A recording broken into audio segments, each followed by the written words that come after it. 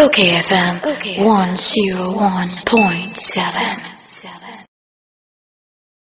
Honorable Alhaji Baba Jamal, Deputy Director, Legal, Edema, Edisi Amanyuko, Yenen Chinkombo.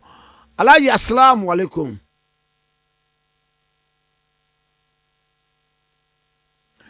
Alhaji, assalamu alaikum.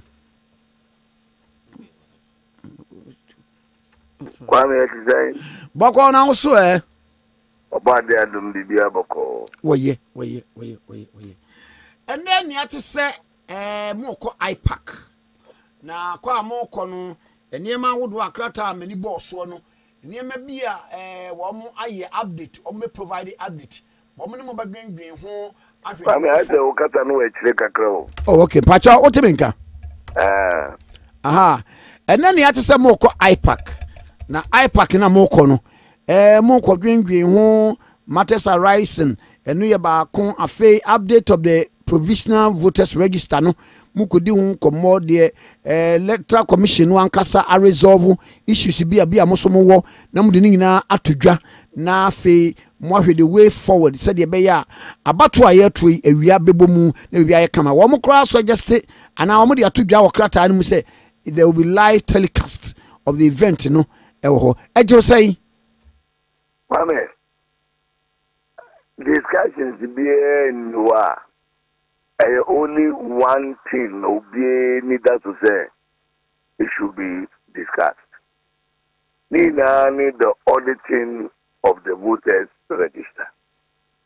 Kwame voters register no and only Fatima yedi kwatwaba. And no and one samoaba akofan semwe na ediaba. Na yana Ghana phone bi entiasi. Ade no kura no eba ne saying starting saying adentina and this was say there must be an audit. Adentia.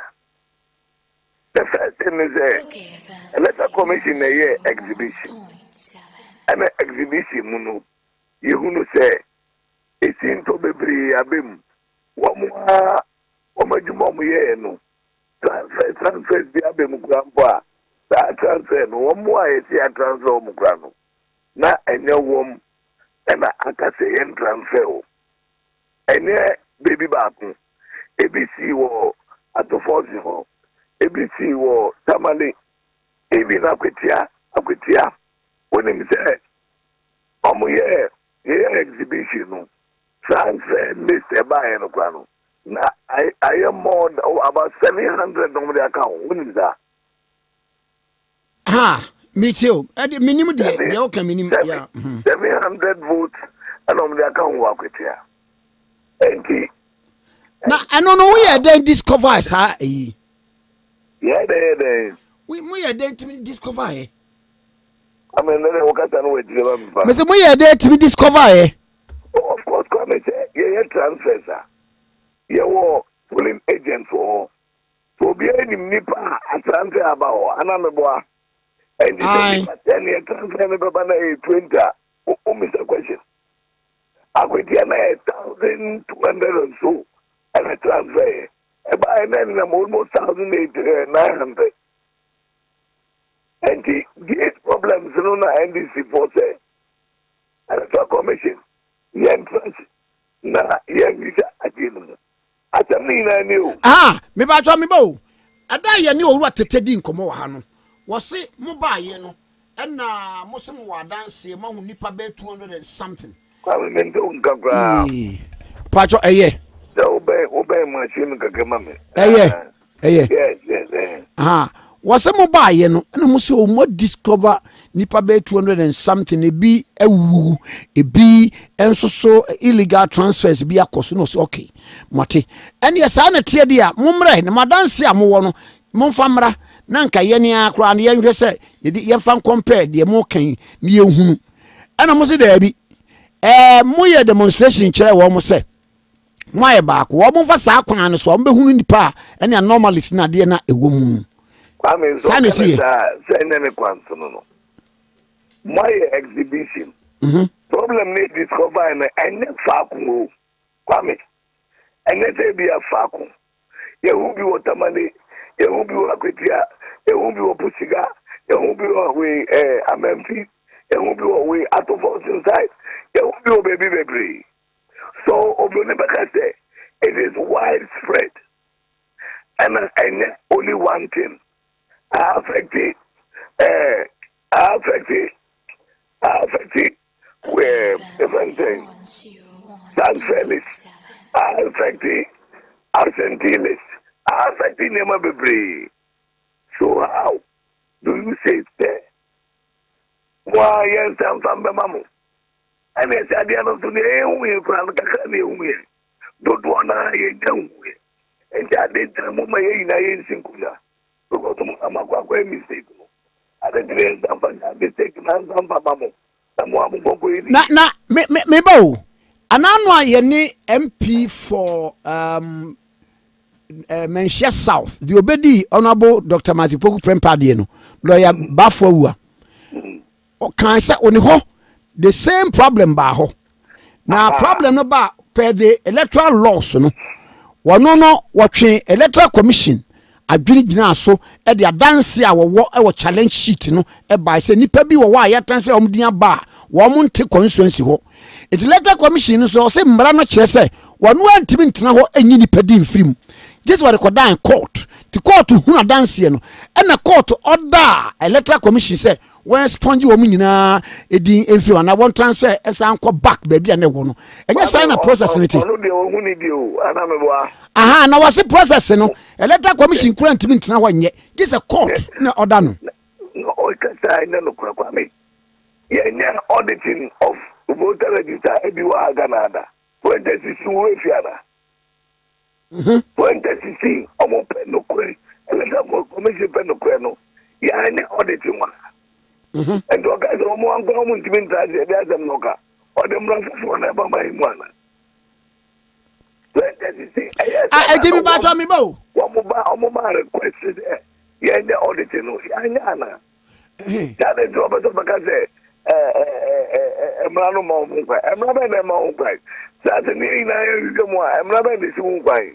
Ayi oh mami musa question we nipa no ade ne fa wo mo ho no. Some electoral laws no say bibi sa esia esi efre nipa ni nyina ma wo mo ba ebia say ye committee nanimu say ye nanimu you are talking about a political party who is a major stakeholder. You are talking about a political party like send your MP before year 2016. Now I'm pay auditing a trans-year auditing. I did the pay auditing. Near year be do. One more and the force in the year do on my I didn't know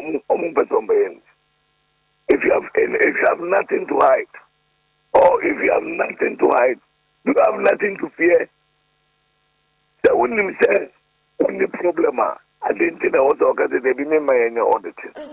The auditing is to bring all stakeholders together. I mean, the enemy I know say it's the same old stories in Babakan. The same old story say, you are correct. Yeah, you say. By the end of the day, no. Yeah, now say the Ajimako. And that's a the party also take his own decision. I patch Alaji. And that's already the new crusading guide. Was it? Bring your evidence to IPAC Summit. EC tells NDC stakeholders. Was some dance am one more family IPAC ne? No, I'm not going now. The same issues. And whatever they want to see, we are prepared to give. Because it is available. Yes, any available is there. I want one. And then I push the one. Alaji, me fan say akwatia. One who say nipa bi wo ho a illegally ya transfer wo mu din e de aba. Per the electoral laws no constituency no and our district no kwan ben na mo fa so sponge nipa no din and mo sa they come back baby e wo. Kwame, you see, We have not even gotten to the level of expunging. What we are asking for is auditing of the register. What audit you now see all the places that you have problems. So what must you so I could hear problems in the buy. Kede say in the buy. They say I could hear the end buy no. Yeah, how much protest Yakoma district officer no. JMO. I know it's not about court. It's about a mistake done by the district. The electoral committee. It's na mi bisa. It's hono na mi bisa se. Sebi a me fan sa akwatia. Mo sa anomalies here. One, say mo ma district electoral officer na swati. Na mo afa emra no the one specific place is that. And I'll bet my hand is out. But they are widespread. For example, I make a big intro. For example, Tamale Diano, you need to Tamale Center the core Pusiga. So, which I know Mudiago Pia Pusiga. So, which of the districts will you report to? It's cross the region. What am I saying, Kwame? Hello, Kwame. Meet you, Pa Alaji. Meet you, I know say. I across the region, ebi ako Pusiga, ebi Jamal, ebi Takale. So different places. The only way to resolve it is for the electoral commission to sit down with the stakeholders. Alaji, individually, and now will be acquiring registration, and not me, Kwame Nkrumah, me dia kodi Pusiga. Oh yeah, ebia me edisi efremi. Se Kwame ampa. What translate one capacity fight here and then may as an ordinary Ghanaian.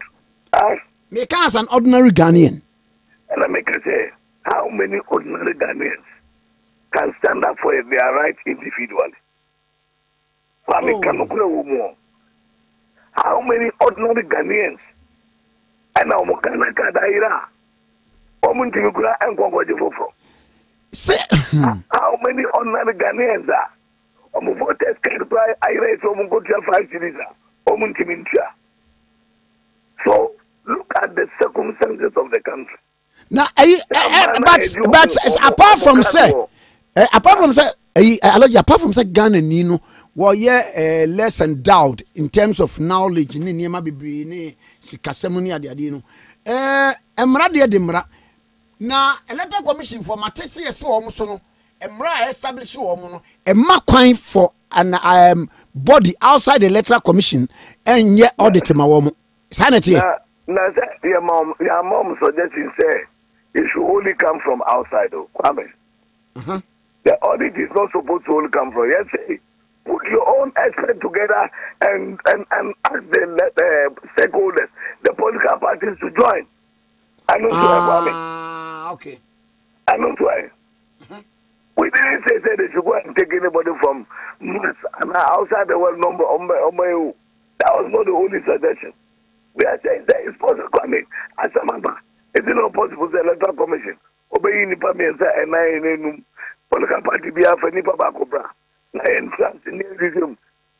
I back. Ye ni be dana. As my yekin and that's a fofro. As my be da. So what is their problem? Now, Alaji, wamudi aya transfer wama film. Yes, Pacho, my ya transfer wamudi efim no. Wamu ya this for now, wamu ya MPP for, and I mun share them ni wamu political alignment. Obi ni baby obi efre. Na ya kan say because omo yi bi efim omo di bi echisem yi bi akoba bi a empata ni no. It is not making the voter register credible. Yeah, so we don't know. Some of the some and this one MPP for. It's a mention Kumasi dia okay, this is dia okay. Mention the yeah, some and this one MPP for. I can tell you, yeah, some and this one MPP for. What we are saying is okay. Let everybody have the opportunity. Obi was any one register number. So MPP, so NDC, so HPP, no. Let his name be there. That's all what we Papa na burden na ye hu say me na makoye me registration Isaac akoye me registration e burden ye hu say ampa me na without my consent na ya transfer ekoho nti na me no ye be contact me na say I'll appear before a body. Very, very simple. And let a committee tell us any auditing. You announce to the country, sir, Obibia will check in India when we need, and I transfer in go baby, and I say, be an Obia and for report to Emma. That report, how many back? Oh, of course. They can do it at the district levels.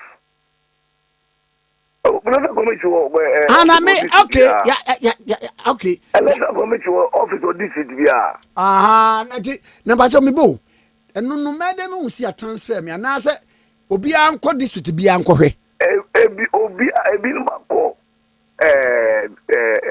Call district wa omen woman. The judge will be break ground woman in your moon. Ebinumudi Efremo. Yet the go for the Mamma woman said, yet the go for the Lakawa, Omudi and Cow. I would tell the end say, you did almost 700 account. One say, Adiano, yes, biometric, you know, why ya?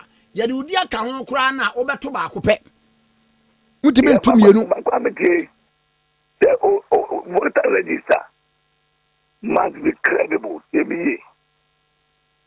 Where credible means what? Credible means that one man, one name in the register, one vote. What am I saying? One man, one name in the register, one vote. 2, 1 month, his name must be at where he registered. What am I saying? That person now say, he must be at where he registered. He shouldn't go beyond where me register or Niman Edimiako Mamobi. No. Me register or Alaji Drisin Edimiako Ebia. Even within the same construction, within the same construction. And she said, the go beyond branch. Okay. Kwame me register or branch A. I don't know me didn't appear or branch B. And the credibility of voters register no. And that's what I say. And it's before an MP before. No.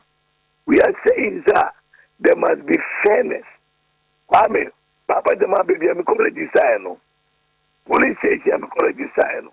I was saying, me go home me be I was police register. Me register ya, me to about oh no, say me home. That is when you call the voter register credible. But Semako, na me di no grana, Alaji Drisu A, ya they call Alaji Drisu B. And I say me register Onima, ya they make on New Town, ya they make on Belempe. And I go be to Gumasi, Nidia go pay Tamale. It doesn't make the register credible. And they again and the entrance, you make sure to be a new baby. You near your auditing. And I'm going to make it or say, and the first time I hear your auditing me, and I'm a boy. Yeah, you be paying. And what is the problem? And now, auditing. And now, Mudi, you know, evidence in the book. Oh, definitely. Evidence be a kita be a debako. But you see, Obia Bokrono, and why not you so Bokrono? Now watching the Nadia Kitana. Or the first time of a mamma and some go to be there. Come to you. Me too. Obia Bokrono, and why not you so Bokrono for a day? I know they are going to be before. And I would say, Mother, I don't know if I know the go to him. Also, Anna, Mamma, I'm going to be there. Every year, what you in Bagwedi? That is why there should be a third eye in the whole thing. And then they say, Electoral Commission, the stakeholders must sit down and let's all know, say, corrections from Zomobeno. They have done the correction. That's all what we are doing. We are not doing anything more. Okay. And yeah, Nemo Koba, Yampo Chani at one Comoso. Mate, this is what I say. Honorable Alhaji Baba Jamal, Deputy Director, Legal Emma Endis Amanyukuni and Natrin Komoke 101.7. OKFM 101.7.